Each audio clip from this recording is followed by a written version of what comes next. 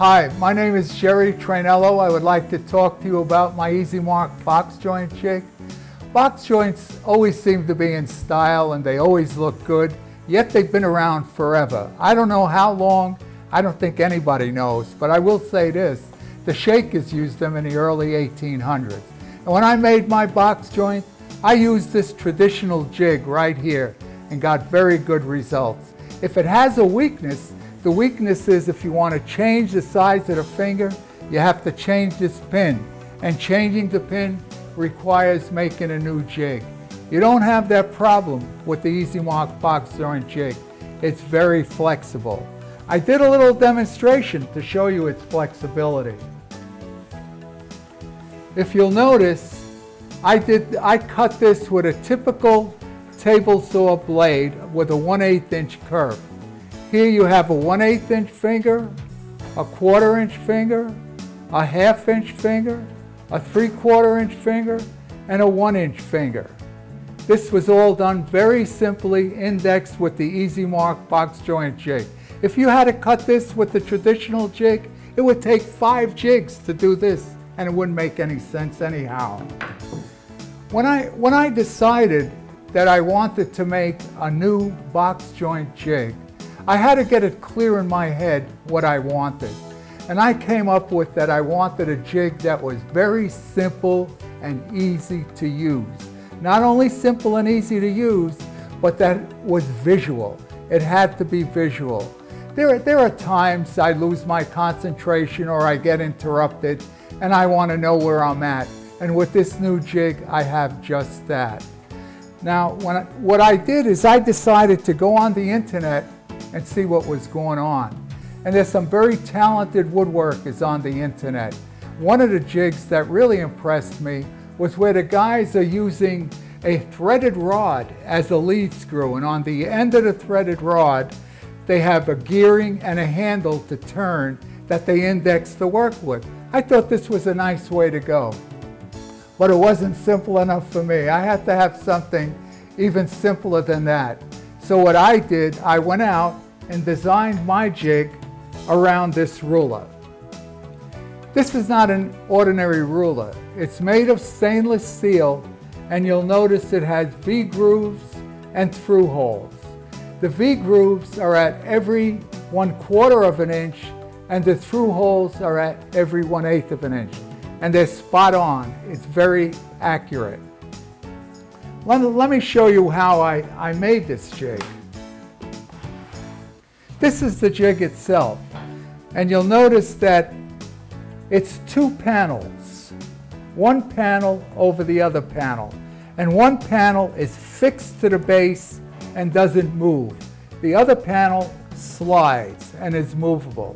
And the reason it slides is because it has a ball bearing draw slide. And that ball bearing draw slide works very well. I've used it on my router lifts before with excellent results. As a matter of fact, I have one hooked on my router table for the past 1.5 years with excellent results. So I decided to use it on my EASYMARK jig, and it works equally as well. Now you will notice that the ruler is mounted on the movable slide, and it rests on a plate, a small plate that is attached to the fixed panel.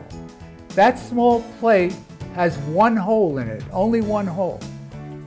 But that one hole lines up with all the holes in the ruler, so that when you are moving this, every one of those holes on the ruler will line up with that one hole in the small plate. And the reason for that is that with your work attached here, if you move this ruler 1/8 of an inch, that work is going to move 1/8 of an inch. You move it a 1/2 inch, the work will move a 1/2 inch. That's what I meant when I said the visual part, because you'll always know where you're at, because you'll be at where this pin is. Where this pin is where your cut is. So you have the visual aspect. You'll never get confused if you're interrupted.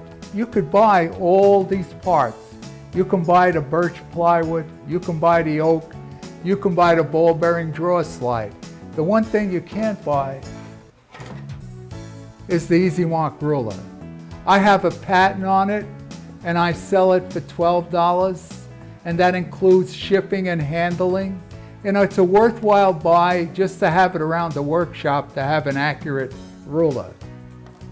We're going to do a little demonstration now just to show you how easy it is to use this jig. But I'm not going to do the demonstration. I'm going to have Claudette do the demonstration.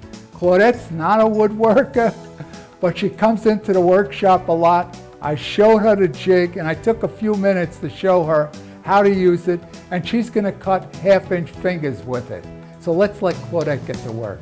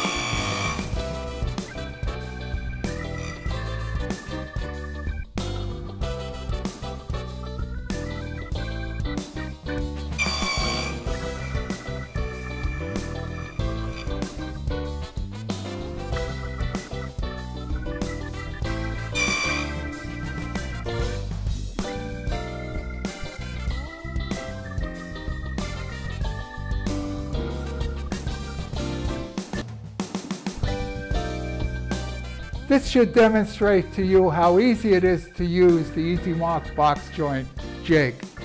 I'd love to hear from you. Please get in touch with me at gst22@verizon.net, and I want to thank you for watching.